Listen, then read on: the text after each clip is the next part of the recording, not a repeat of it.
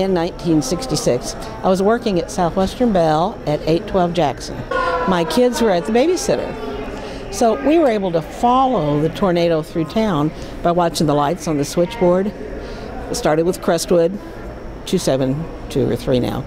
And they'd come on really, really bright, and then they'd go totally blank, totally dead, all the way across town. We could follow it that way. And we really didn't know what was happening. There's no windows in that building that you could actually see out. All we knew is what people coming in were telling us.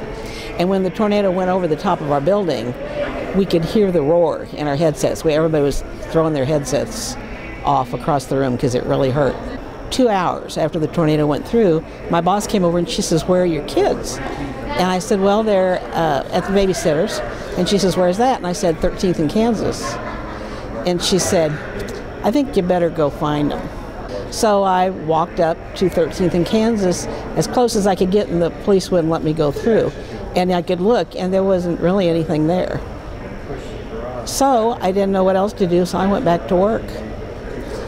And then I called my mother and found out that, well, first she answered the phone, and I said, "Did you have any damage?" And she said, "I don't know, it's going overhead right now." I said, "Why did you answer the phone?" She says, "Well, I was on my way to the basement. I had my rosary and my shotgun, and the phone rang."